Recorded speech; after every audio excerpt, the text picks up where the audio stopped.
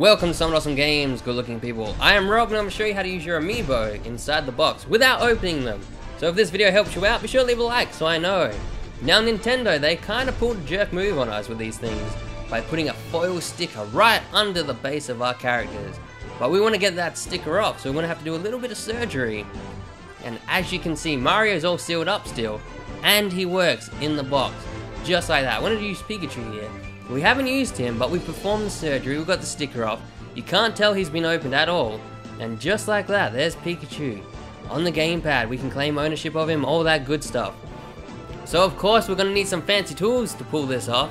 Find something that can cut, like a scalpel, something sharp, some long thin tweezers, or a long pointy stick.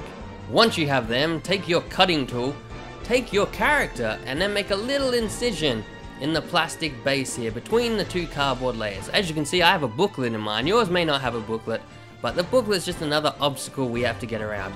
I'm going to take my long pointy stick here. The flatter the better. I'm just going to wedge it in there. And as you can see, it goes right in the box with ease. Look at that. All you got to do now is put it at an angle, being gentle not to ruin the cardboard at the back there. And then we just want to scrape off the alfoil sticker. So the pointier the better. Now I prefer using the tweezers and just peeling the sticker off, but that requires a bigger incision in the back to get the tweezers in there. And you're gonna have to be patient as well, because this can take like 5 to 10 minutes of just getting that foil sticker all the way off.